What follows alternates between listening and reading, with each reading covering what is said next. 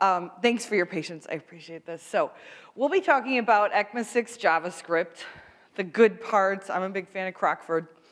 I actually wrote him, a little fun fact, I wrote him some fan mail last summer because he's kind of got his email published on his website. So I wrote him some fan mail and he responded and we bounced a few emails back and forth and that really made me feel cool. So, you know, he's nice and he's funny and he told some jokes, but I'm a big fan of him. So there was a book, JavaScript, The Good Parts, written by Douglas Crockford, which is pretty much the Bible. You've probably all read it. So we're basically going to talk about what comes next. In that book, it was O'Reilly, and they had a butterfly on it. A lot of people don't get my joke, so here. That's where the butterfly comes from. About me, I'm Jennifer Estrada.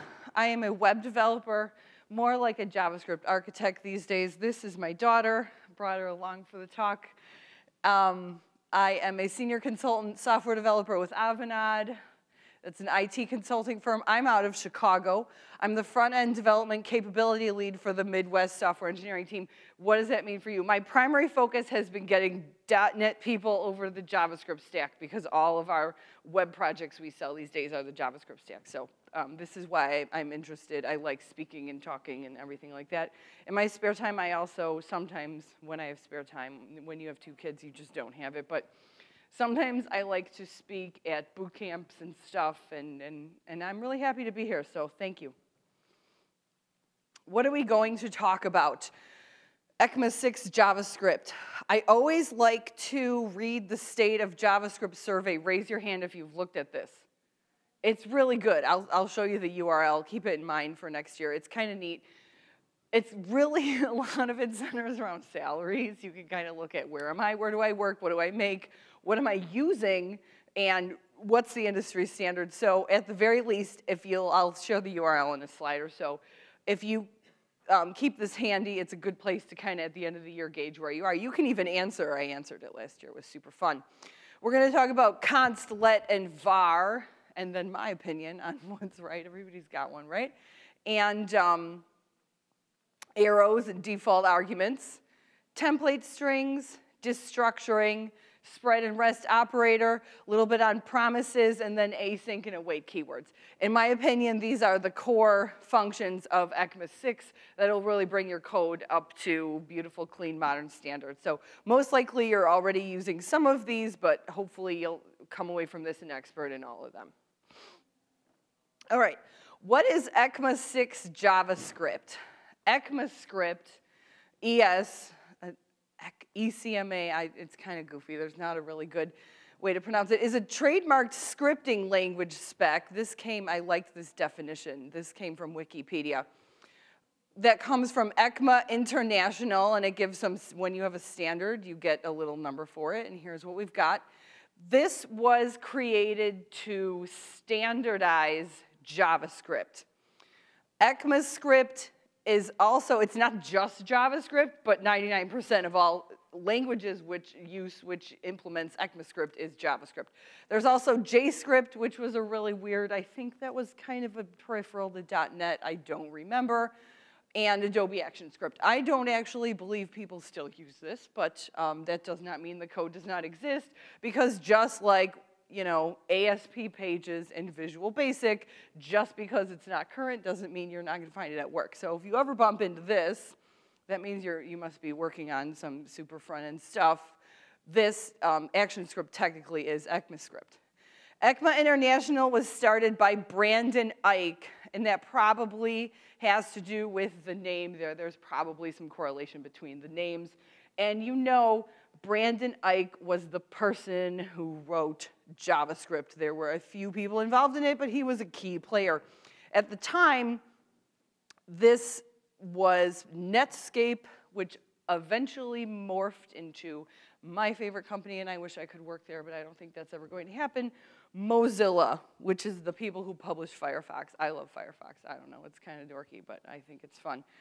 I also like when I need to use data sheets, I like mozilla.org. ECMAScript 6 is this here. I liked this definition. I took this from GitHub, so that's why I put it on here. ECMAScript 6 is ECMAScript 2015, which is kind of weird, but that's just the number they're on. This is the latest official version of the standard. There's more bleeding edge features, but these are the official features that we're going to focus on. ES5 is a significant update to the language, and the first update to the language since ES5 was standardized way back in 2009. Think about what web projects you were working on in 2009. So it's about a 6-year jump there in functionality. So this is kind of the next stair up. Implementation of these features in major JavaScript engines is underway now. This basically means that even in good old IE, all of this functionality is supported in all modern browsers. Here's a survey that the stateofjs.com, I think this is really interesting, and if nothing else to take away, keep this in mind for the end of the year. I think this is a really great way to gauge where are you because the JavaScript world changes so frequently, this is a great way to gauge where are you as a developer, what are you working on, what are you making, where do you live, what kinds of projects are you building, and where does that align to the industry. So this is a super fun thing that I forget who publishes this, but it's kind of its own standalone thing, and the website's really nice too. So what do we know? They talked to 20,000 developers. And we talked about topics ranging from front-end frameworks to testing libraries and salary and everything in between. So quick shameless plug, 5% of JavaScript developers worldwide are women, yes. The most, we're gonna change that, we're working on that, but that's the number as it stands. The most popular JavaScript flavor, and this was when I was going through the survey, this was my motivation for putting this talk together, is ECMAScript 6. 86% of all our JavaScript developers use it, and this is 13% more from the last time we talked about it on the survey in 2016. And curiously, this is important stuff, the average salary of an ECMAScript 6 developer is about that of TypeScript. I will say that a lot of these features, if not all, are available in TypeScript, and then it properly builds down, you know, that we all know the relationship of JavaScript and TypeScript, but this is interchangeable here. So ECMAScript JavaScript, like a Node person, is nearly identical to a TypeScript developer. ClojureScript developers are the folks that I found statistically make the most money. So I think next year when I come back, I'll be talking about that. The most liked feature is elegant programming style and patterns, but people also think it's buggy, and I don't agree with this. But again, I love JavaScript, so I think I'm a little biased. But check that survey out. Okay, jumping into the content. Var, const, and let. So you're most likely using let and const nowadays. I think that's pretty much become the standard. But let's talk a little bit about why they're different and what are the different things that do. Remember that when we create a variable with keyword var, we define a function scoped variable. So this essentially, var is global. The let and const keywords, on the other hand, declare a variable inside of block scope. What does that mean? Inside of braces here, or locally inside of a function. Remember that when you declare a function using the function keyword, that creates its own isolated scope right there. But even if we're not inside of a function, inside of braces also, this is block scope. And outside of it, like we have up here, is global scope. The value of variables declared with const cannot be reassigned. And we'll talk about this more in a second. I think const is a little tricky here. It's a lot different than our favorite strongly typed languages. Const basically just declares an immutable binding. I'll show some examples of that. You actually can change, if you've got an object, you can change its properties if it's a const, which I thought was really strange, but it's kind of fun to talk about. So, 2 examples. Outside in the global scope, here, var x equals 10, right? We used var, so it's always 10 outside of here. Inside of my block, x in here, we're giving a value 2 of x, so inside of my block, x is 2. Outside of the block, it's back at 10. Same thing with here. Outside of the block, globally, x is 10. Inside, let's do a const this time, and const is also block scoped. So inside of my block, x is 2, and outside it's back at 10. More on the const keyword. I thought when I started unpacking, this is something I learned when I was working on this presentation in January, I was surprised that objects declared with const are not immutable. Only the values are. Const creates immutable bindings. So when you use the const keyword, you're declaring a contract that you're not going to change the binding. This is totally different than anything you've seen in C#, for example, and anything strongly typed things operate differently, but const is just an immutable binding. Why does that matter? That comes into play when you're declaring objects. Therefore, const does not define a constant value. It's a constant reference to a value. This was a nice definition. You can add properties to objects declared with const, but you cannot reassign values. The only difference between const and let is that const makes a contract that no rebindings will happen. And in a second, we'll look at some objects declared with const, and you'll understand what I'm saying. Const variables, like our strongly typed language cousins, const variables, on the other hand, must be given a value when they are assigned. You cannot declare a const variable and then not give it a value. You have to do that all at once. Okay. Remember, const does not define a constant value. It's just a constant reference to a value. So what's going on here? I think we see this car example a lot. So let's create an object car and use the const keyword. And here we've got 3 properties, whatever, Fiat 500 white. We could change this guy's color. We can also give it a property. Mrs. Johnson owns the Fiat.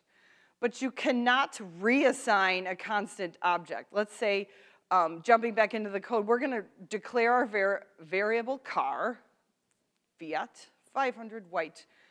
Notice this would error out because here we're trying to reference a new object literal statement here. We're trying to, when we declare a variable, we're defining it with an object literal statement up here, and then we would get an error if we tried to bind this variable to a new object literal statement down here. But interestingly, like we saw over here, it's perfectly legal to go into each property and assign it a new value. This is the big difference, in a nutshell, between strongly typed constants and constants in JavaScript, as it stands. But that was neat. So, before we move on to arrow functions, I promised my opinion. I think the general thinking is, in this, if you use any kind of linting in your code, the general thinking is to stick with const and let, and preferably const. Anytime you can stick with const, always do const. And then use let to keep the scope of your variables as small as possible. I tend to disagree with that. I think if you're willing to kind of put the brain power into using some global variables where appropriate, I think it simplifies your code. Because when I code, I like to favor less variables doing more than variables all over the place unnecessarily. But that's just my lowly opinion. You'll kind of, if you read into it, I'm sure you'll develop yours. All right. Arrow functions. Now, raise your hand if you've used these, just so I know who I'm talking to. Okay, a lot of us have. These are super neat. Once you get in the habit of using these, you'll never want to go back. Arrow functions are an abbreviated syntax for anonymous function declaration using, this is called the fat arrow. It's an equal sign and then a greater than, instead of the function keyword. Now, this fat arrow and the function keyword, they both declare functions, but they do not do the same thing.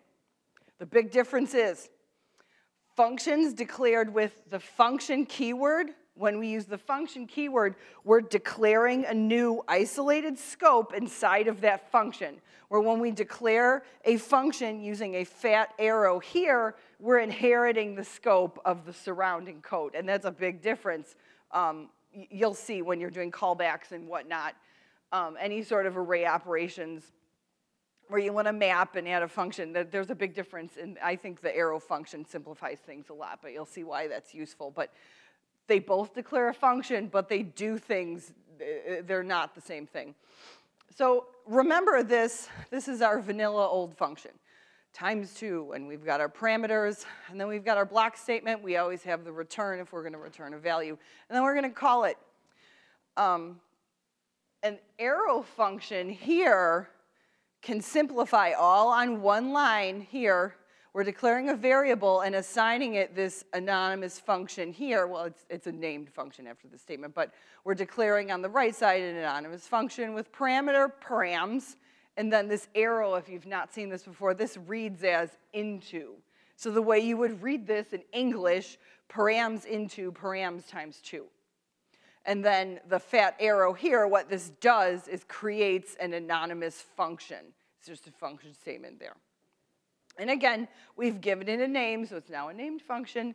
And just like above, we can evaluate ×2 on the input 4, and we get the same result. So it accomplishes the same thing, but the way it handles scope, and there's minutia around the return statement and whatnot, they're not the same. But I think you'll love them. Let's see some of them in action. Oh yeah, one more thing. I really love the way arrow functions handle parameters. These are all valid ways of passing parameters to your arrow function. This is the one you'll see most of the time. And I think when you're first getting used to working with them, this can throw you off a little bit, but just think of it as this, and then eventually you'll get used to reading it this way. So we can have multiple parameters, we can have one parameter, we can have no parameters, and that's fine. And if we've got at least one parameter, we don't have to have parentheses. What's not valid in this case is if we had no parameters and then we omitted the parentheses here. That would not compile.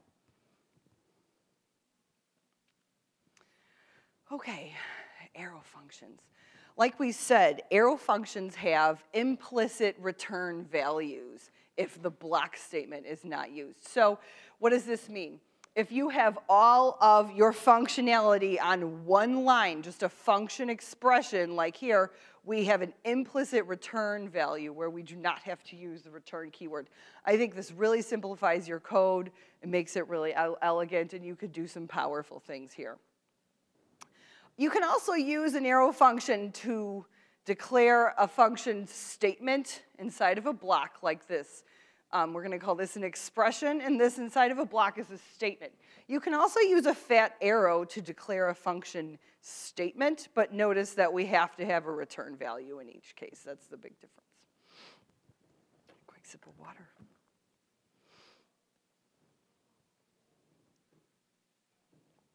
I'm addicted to LaCroix. That's all right. Arrow functions simplify scope. We talked a little bit about this a few seconds ago. In standard function expressions, our this keyword is bound to the context in which it's called. With arrow functions, our this keyword is lexically bound, so it's bound to the scope containing the code in which we're using it. It inherits the context from the code that contains it. Arrow functions do not rebind our this keyword when we're used inside of another function. And right here, the attribute I'm pointing to right here, without using the magic word this, our attribute here of arrow functions, our property right here, this is the most powerful thing. Arrow functions do not rebind our this pointer when we're used inside of another function. We'll see an example on the next slide. Arrow functions inside of other functions inherit the value of this. So like I said, you have containing code, and then inside of that's an arrow function code. We'll see that in a second, and you'll see this refers to the scope of the containing code. A little bit of a catch. Recall that orphaned this pointers default to the window scope. So for debugging purposes, if you're ever debugging and then you see you're checking the value of a variable, and then you see any sort of reference to the window scope, that means you've got your scope wrong and it's an orphan this pointer. Just gotcha. Arrow functions reduce the need for .bind, this equals that pointers, etc., as we'll see in a second here. So they're super powerful, and they greatly simplify the way that we handle scope. Okay. A standard function expression would need help with our inner this. So we've got an array, nums, and we're going to iterate for each. And here we're using the function keyword to declare a function object in here. Once we use the function keyword, remember that we've essentially declared a new scope. That's how ifs work. We use if, remember, in JavaScript you use ifs and the function keyword to declare isolated scopes and private values. And ifs are great things, and I would love to talk about them for an hour, but I'm not going to do that here. But remember that once we declare a function block with the function keyword, we're essentially creating an isolated scope inside of the block here. And our this keyword, in this case I'm showing, points to the scope inside of the block. And I just realized I'm missing a paren here. Sorry for the typo.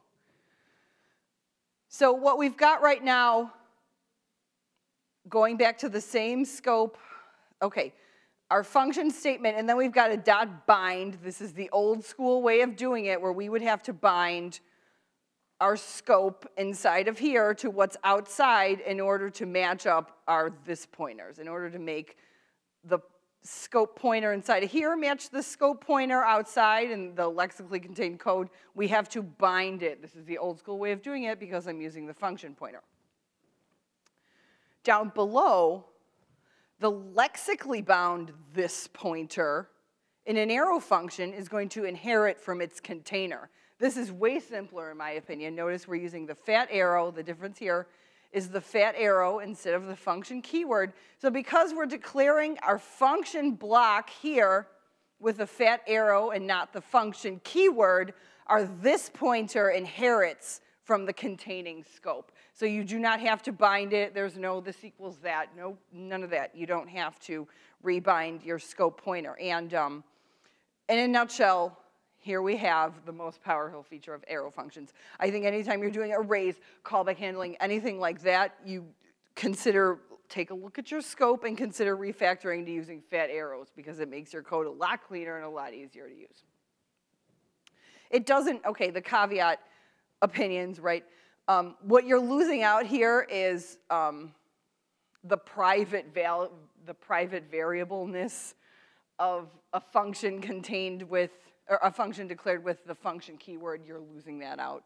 Things tend to be less private, more public shared scope, so it's kind of a paradigm shift, but consider this for arrays and callbacks. It's super elegant. I think you'll like it. Okay. Default parameters. Okay, this was super neat. JavaScript now lets us specify a default parameter when we define our functions. So I've got the pointer on it right here. So we're declaring a multiply function, and when it's got two parameters in the function signature here, but we're giving a default value to the second one. So you could guess what happens. Anytime you want to call multiply, if you do not specify a value for b, that's okay. The code is going to pick up what you were trying to say. So the meat of our function, we're return a times b, da, da, da. So then when we call multiply, we're only giving it a value for a, and it knows what's going on. Even better than that, this is really neat. Let's declare a function. And remember, you could pass functions as arguments because why? Functions are objects. We're giving it a parameter with a default value, and we're also giving it a parameter with a function as a default value. So at runtime, when we call this, we're just going to return the 2. So when we call down here, we give it nothing. What happens? Call our function foo. We're going to go back to the default parameters because we did not specify. We're going to pass 1. And then we're going to evaluate multiply on the value for 1, which is num, which is 1 in this case. And then we go back up here. Note how the default value persists. So it's going to know exactly, we've given it nothing, and it's going to know exactly what we're talking about. We're going to get 1, 2. Default values are optional. As you see here, we can give it a value of 6, and it's still going to know what to do with it. That's a great way to kind of simplify and clean things up. Which one?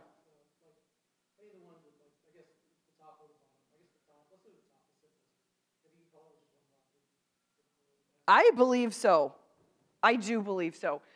Where you might have some trouble, if you've got like a Nazi linter or something, which most of us use, that's where you might end up with trouble. But I believe this is legal TypeScript.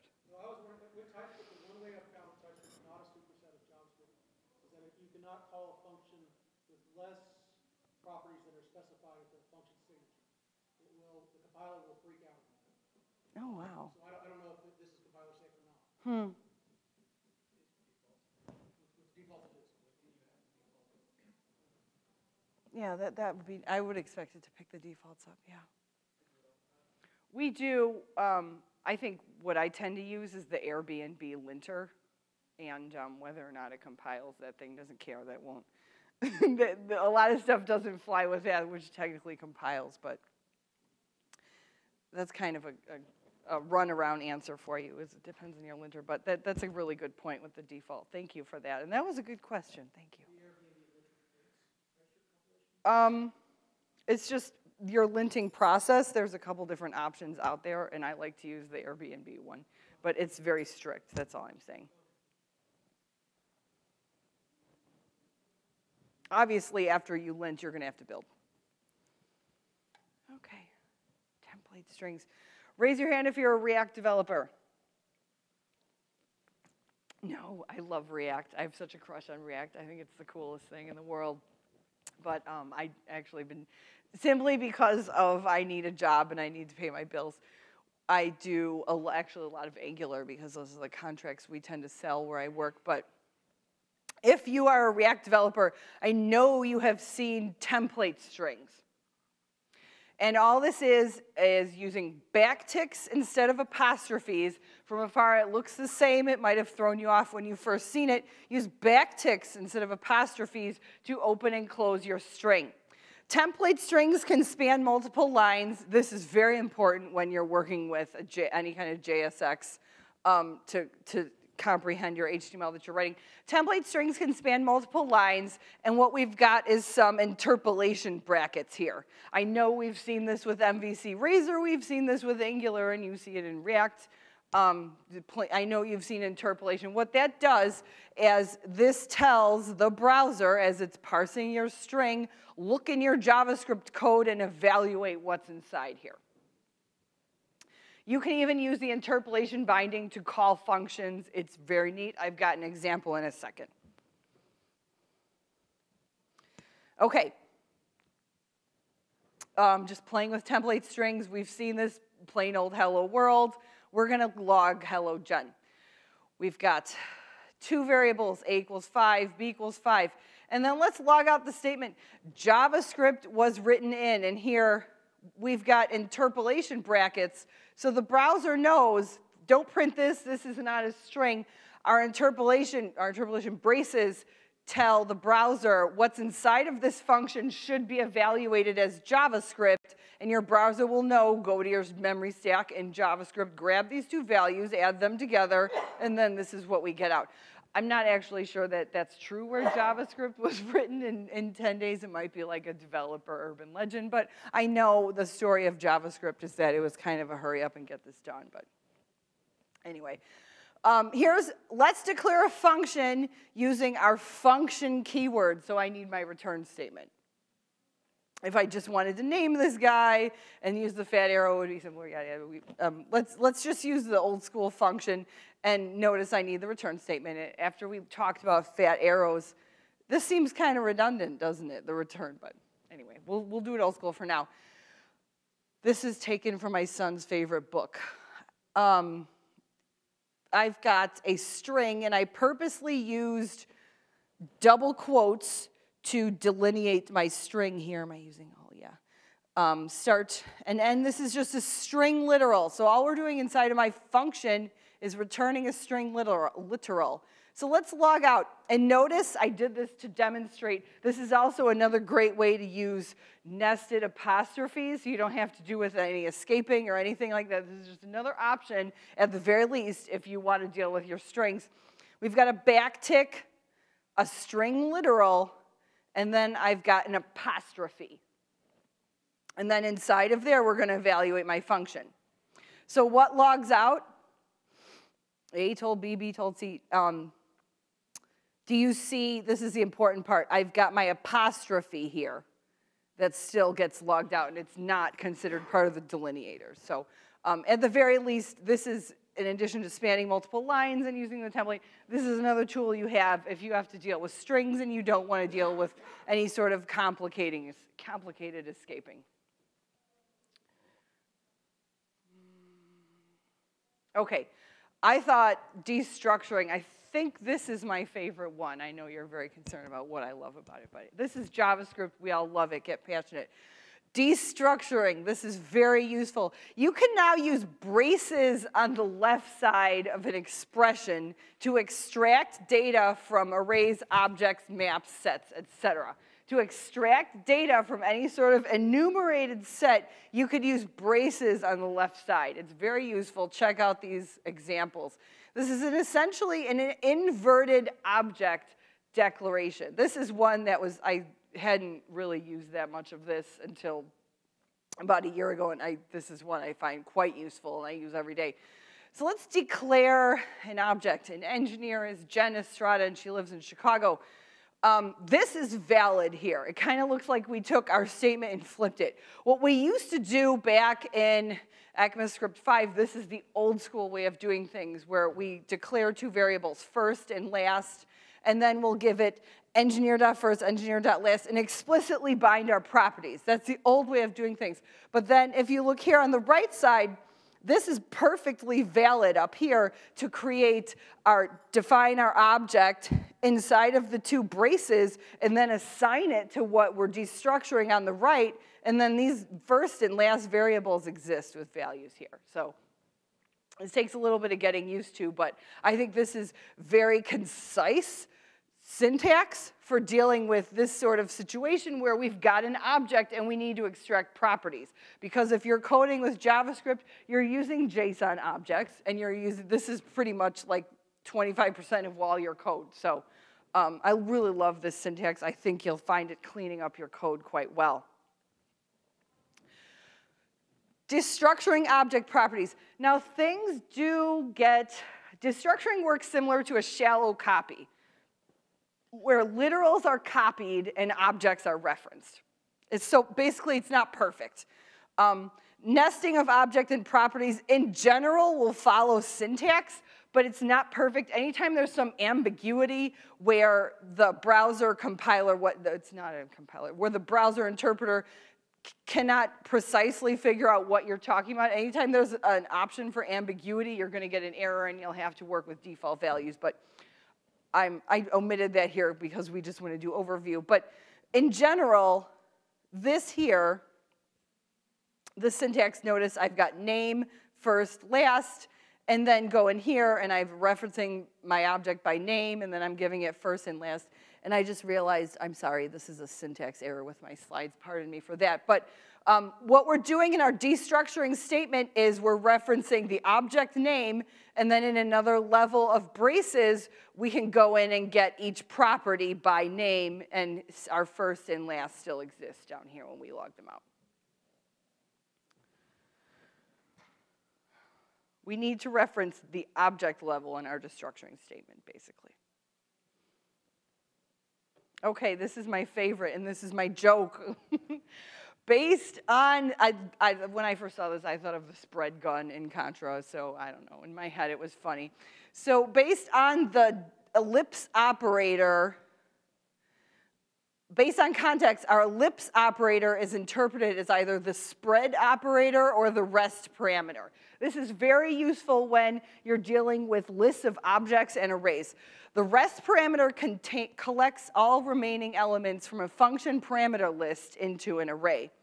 The spread operator allows our iterables, arrays, objects, strings, maps, sets, etc., to be expanded into single elements. And let's see an example of that. So based on context, the ellipse operator does some very important things with arrays and lists of arguments. Rest parameter, case A. The rest parameter collects all remaining arguments from a function's arguments object into an array. Now the arguments object is weird. It's not an array. It's an array-like object called args, which contains a list of all your key value pair name referenced arguments to your function. So it's not an array, it's an array-like list. But how many times have you taken in a list of arguments and you want to perform an array operation on them? Map, filter, reduce, etc. So you can't do any of these array things, but if we put the rest parameter, it collects everything in our list of values into an array, and then you can go in your code and manipulate it as if it were an array. It's very useful. It'll clean up the way you deal with arrays. Note, though, however, if you're inside of an arrow function, this only works with a function declared using the old school syntax with the function keyword, because arrow functions do not have an arguments object. So if you try to do something like this with an arrow function, you're going to get goofy behavior. So don't do that, but let's look at some examples. Okay, let's create an add function using the function keyword. Here's our rest parameter. And again, it's the ellipse for both cases, but based on context, your browser knows that this is the rest parameter. It's going to collect everything into an array called args. So here, our array operation is totally valid, and then you can clean up. You can omit the need for any sort of code that loops through your argument values and creates a set or does whatever. You can greatly simplify the way you're dealing with any sort of string of values here. All these guys, 1, 3, 15, et cetera, these are valid. Note that this guy only makes sense at the end. If we had something like this, where we had argument A and then a list of arguments and then argument B, this doesn't compile correctly. Just like with any JavaScript function, parameters are optional, that's true, but order matters. You can't only specify, the second and the third value in your list. You can't omit this guy. The order is interpreted by the browser. So it's the same thing for the rest parameter. It only makes sense at the end. Or the beginning, if you've only got one, is in the case here. But you can't really do it at the end. It doesn't make sense. Okay, spread operator. This guy allows, and I need to pick up the pace. This guy allows iterables, arrays, objects, springs, to be expanded into single elements. Again, anytime you're working with an array, this spread operator is really going to simplify your code. So we've got, this is, and I'm making a joke about Contra. I hope you laugh. This is, I'm showing my age, that's all right. Constant, let's declare ARR as an array of 3 different types of guns, right?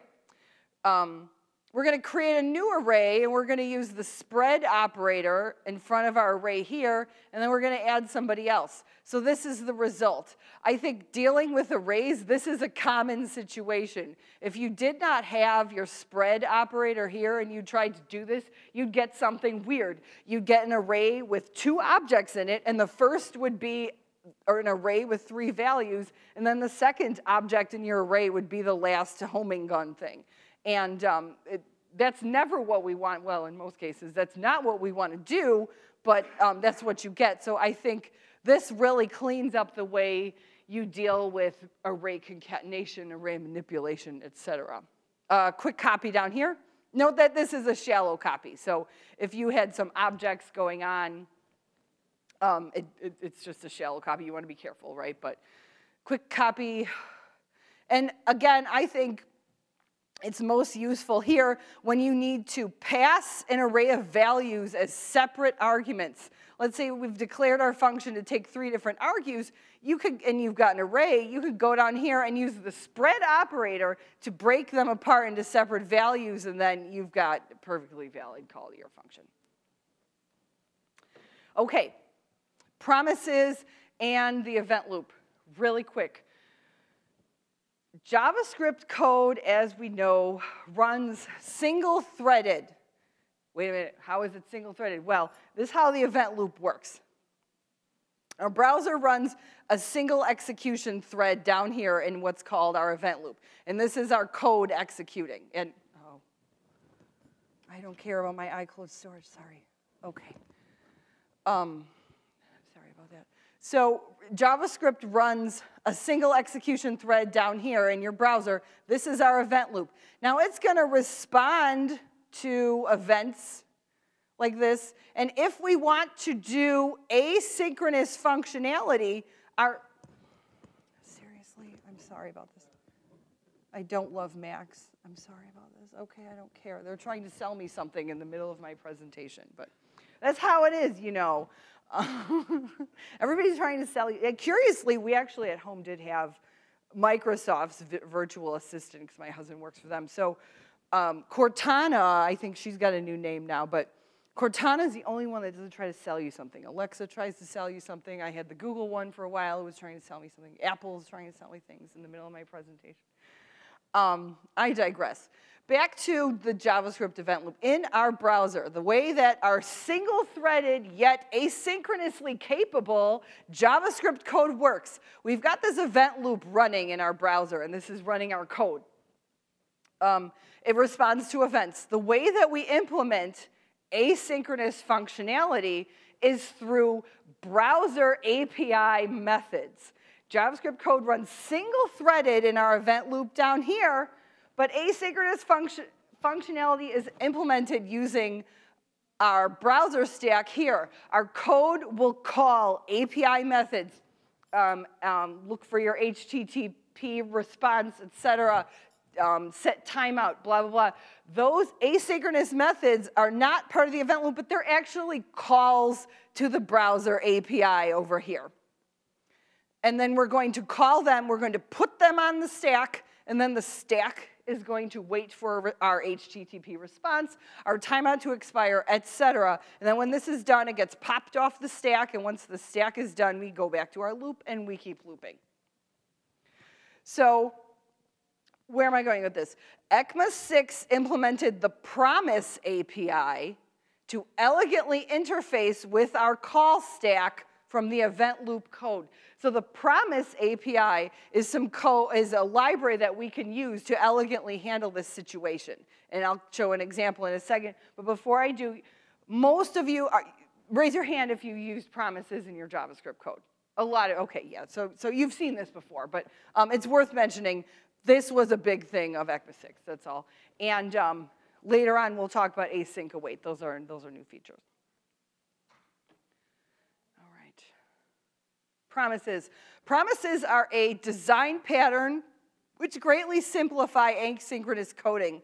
They let us cleanly handle callbacks from asynchronous function calls. So we can cleanly handle the return, our HTTP response, our set timeout, et cetera, and any like web API things we might need to do.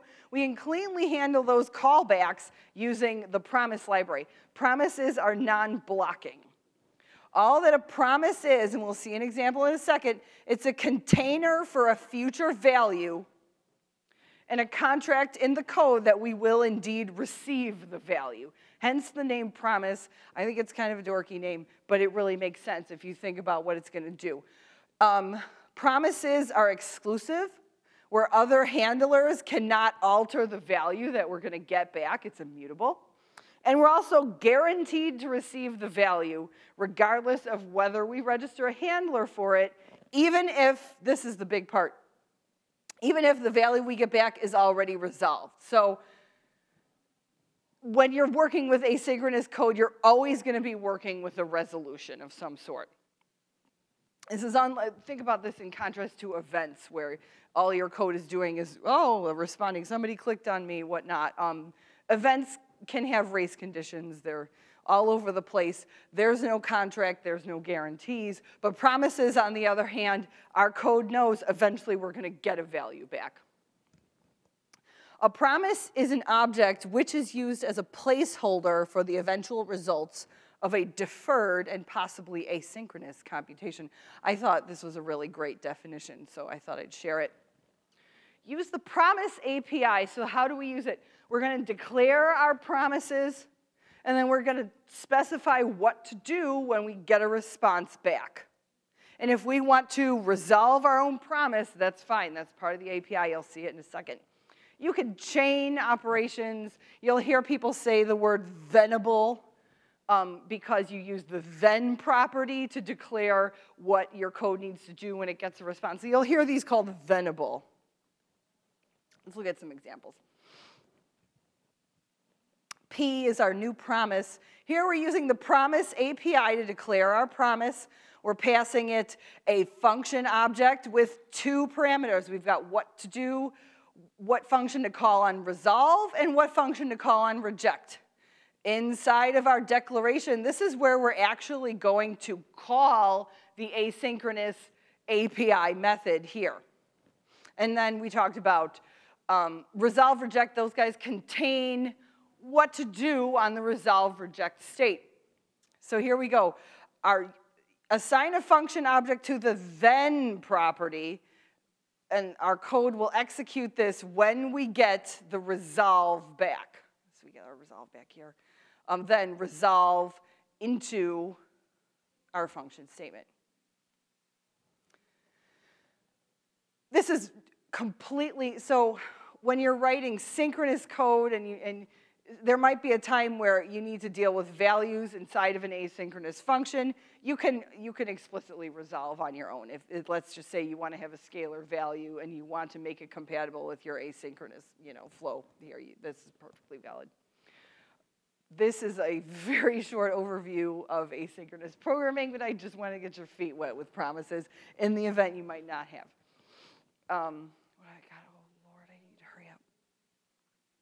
Before I move on, does anybody have any questions about this? I know you've seen this, but okay, good. I'm glad everyone knows it. Okay, this is something I really liked. ECMA 6 gives us the async await keywords, which really simplify working with promises. You've probably already seen this. If not, take a second look. I think it really cleans up what you've got going on with async await. Place the async keyword before a function to cause the function to return a promise. So what async does is it tells our browser our return value here is going to be a resolution compatible with type promise. Non-promise functionality, then, let's just say we want to return a scalar. We're going to have to do that in a promise.resolve. So here we go. Here's our async keyword. We're declaring our function f with the function keyword. Return 1. This is valid. All it does is return a value. But notice, because we've declared this function with the async keyword, we can use, it's thenable. They call it thenable. We can use the .then clause of the function to define what to do next. So anything declared with async is using the promise API. So what does that mean? It inherently has a then property. Just like right here, we can, because we're working with a scalar, we can also return promise.resolve. These are essentially the same thing. Asynchronous functions are thenable, meaning they return a promise resolution. So why would you want to do this? What's the point? This is basically just a shorthand for the syntax we just saw up here, where we're using the API to declare a promise. This guy is a shorthand for that syntax. I think it's elegant. I think it really cleans up your code.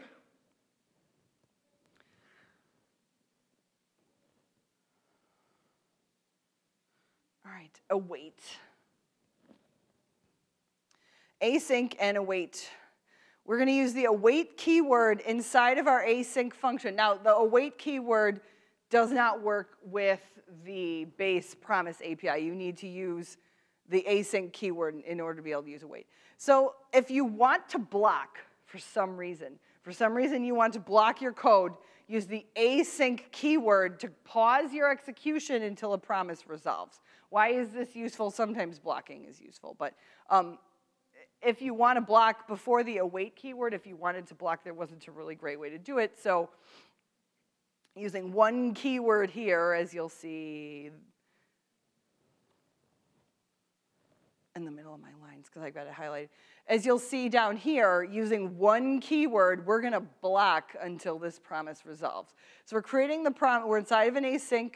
We're creating a promise here. and then we're going to block until we resolve from it, sign the return value to result, and then, print it out, do whatever we're going to do. But again, await is only valid inside of async functions. I think this is super useful anytime you need to deal with any sort of blocking, whatnot. But. And then where are we? Oh, Lord, that takes us to time. And that's it. That's the best parts, in my humble opinion, of ECMA 6 JavaScript. Any comments? We've got like 4 minutes left here, but anything I can do for you at the end. Here's my LinkedIn. Feel free to tell me you loved it, you hated this, that, if you wanted some of the slides or anything like that, if that's useful. If there's anything I could do, feel free to connect. There's my LinkedIn. And thanks very much. This is the first time I spoke at NDC, so thanks for turning up for my talk. Thank you.